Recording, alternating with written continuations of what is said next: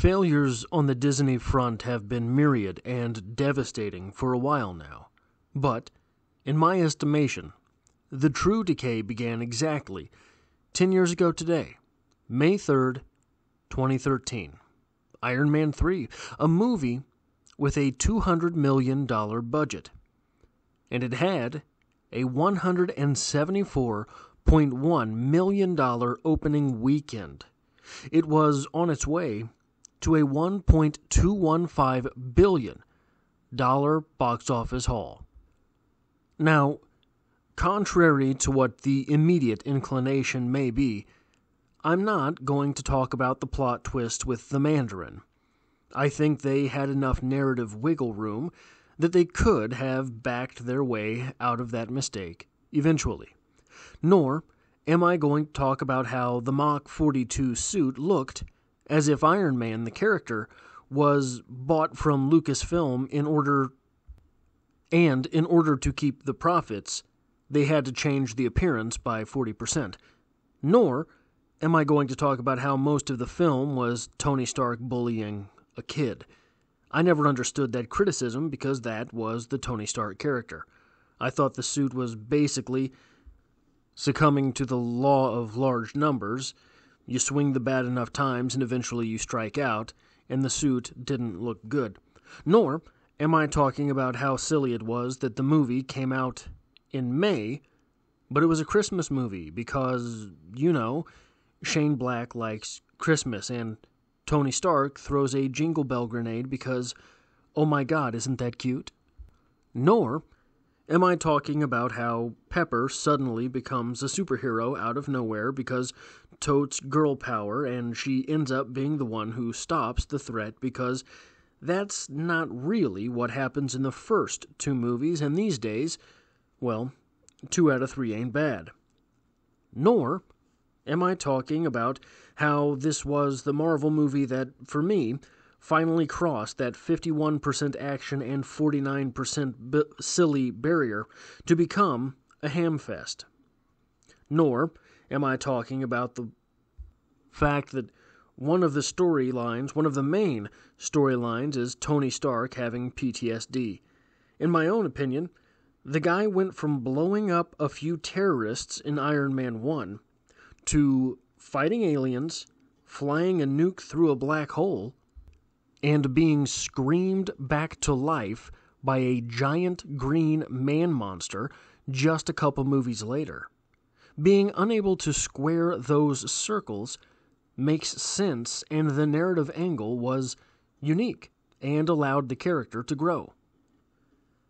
Nor am I talking about how James Badge Dale is basically playing Johnny Sins playing a superpowered non-supervillain. Nor am I talking about how this was the first time I remember Hollywood just giving up on superpowers and saying, hey, let's make them glow and make them real strong.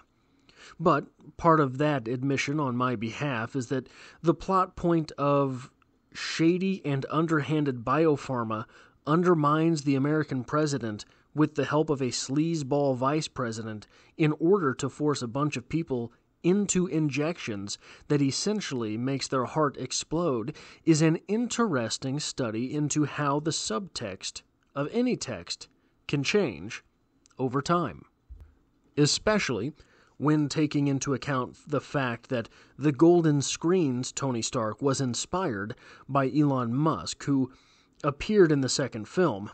Nor am I talking about... Look, the point is, this is a very flawed movie. It has a ton of problems. And I'm not even going to touch on Jon Favreau's dismissal from the project. The fact is, did it have Tony Stark? Check. Did it have multiple Iron Man suits? Check. Did it have witty banter? Check. Action and explosions? Check. That is good enough to get a pass from me. They can't all be the Dark Knight. They can't all be Logan. They can't all be the original Iron Man. What I'm talking about is that 10 years ago, Marvel made the final Iron Man movie. seemingly in a complete abdication of fiduciary responsibility. Iron Man was popular. Combining action with tech, Iron Man became part of the cultural zeitgeist. You can't buy that type of resonance with your audience. With endless suit iterations and perhaps not a particularly compelling rogues gallery, but a very deep rogues gallery, not to mention his sidekick War Machine providing endless suit variations of his own, the Iron Man property is uniquely positioned to be marketable and sell an entire North Atlantic garbage patch of plastic to boys. And it has been 10 years since they made an Iron Man movie. There are fourth graders alive today who were not conceived the last time Tony Stark helmed a solo outing. It's been 10 years. For clarity's sake, it was only 8 years. 8 years between Joel Schumacher murdering the marketability of Batman with Batman and Robin and the day Batman Begins was actually in theaters. But for Iron Man, if there was a finished script and casting was done and cameras started rolling tomorrow, it would be 2025 or 2026 before another Iron Man movie was in theaters. By all accounts, no such plan exists. So, smart money would push the odds at such a reboot or re-beginning out to at least 2028. A full 20 years from the 2008 theatrical debut of the Iron Man character. In cultural terms, 20 years is an eternity. Again, for reference, it was a little less than 21 years between the July 1978 release of Star Wars: A New Hope and the May 1999 release of Star Wars Episode I: The Phantom Menace. I was heading into the 8th grade for the Episode I release, and, to me, the original Star Wars trilogy was old people stuff and ancient history. Part of the reason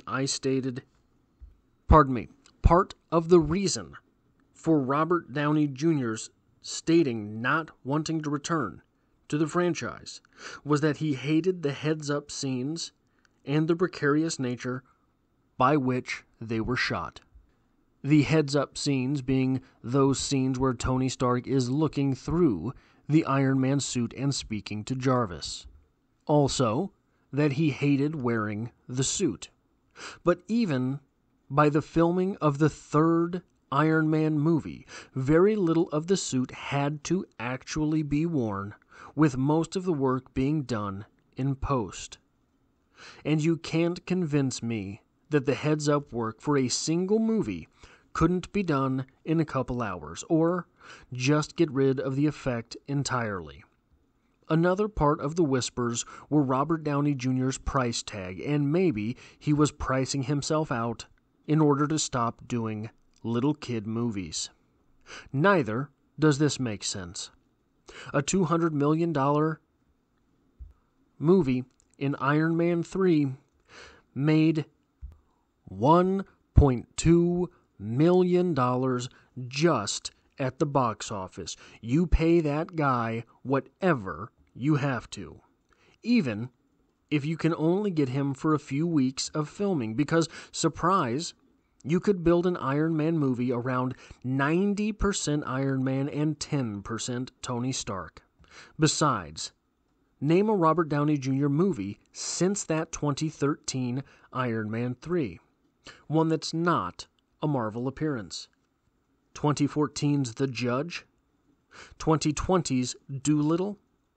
You're telling me that Disney let the guy with that CV in the past decade big-time them?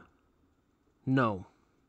No, the truth is, Disney and Marvel abandoned the character. A character whose brains outweighed his brawn, and thereby could have inspired an entire generation of boys into being tech thinkers, or girls for that matter.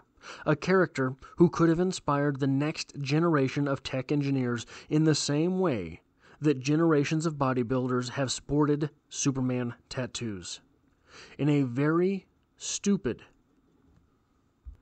very, very stupid move by very arrogant executives, Disney abandoned billions of dollars.